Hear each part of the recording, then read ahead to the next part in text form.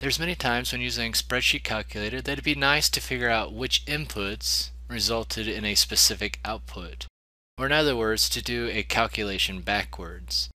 By their nature, spreadsheets do not typically allow this. However, Excel and OpenOffice do have a tool called GoalSeek that allows you to do reverse calculations. Today I'm going to use the home mortgage calculator to show you how to do this.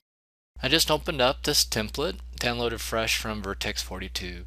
I'm going to go ahead and put some new information in here. I'm just going to go ahead and change the interest rate to 4.5%. And I'm going to go ahead and change the first payment to August 1st, 2011. And I'm going to leave the rest of it the same. Now I want to figure out how much loan can I really afford if I can have a monthly payment of, say, $1,200. So the way you do this is by using the GoalSeek function. First, select the output cell that you want to monitor and set to a specific value. So I'm going to go ahead and select E17 here. Then you're going to go up to Data, and you're going to go over and find the What If analysis, and you're going to click on that, and you're going to go to GoalSeek. Now once you click on this, you'll see three options. First, you have the set cell. In this case, it should highlight E17, and we want to set this cell to a specific value. Once again, $1,200 is my maximum monthly mortgage that I can handle.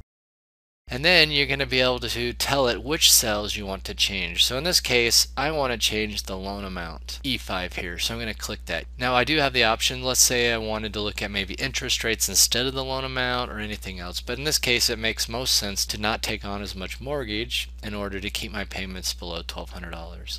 So once you've selected these three different inputs, all you have to do is hit OK, and the GoalSeek tool will go ahead and find out which loan amount value will give you a payment value of $1,200. So I'm going to go ahead and hit OK. And you'll see that it works through those numbers until it finds a solution. In this case, I can afford a loan amount of $118,000, which will give me, based on these other settings, a total payment of $1,200. Now let's say I can actually afford something a little bit more than that. Maybe I want to go ahead and make that a 30-year mortgage, and I want to allow myself to spend up to $1,800 a month total on that.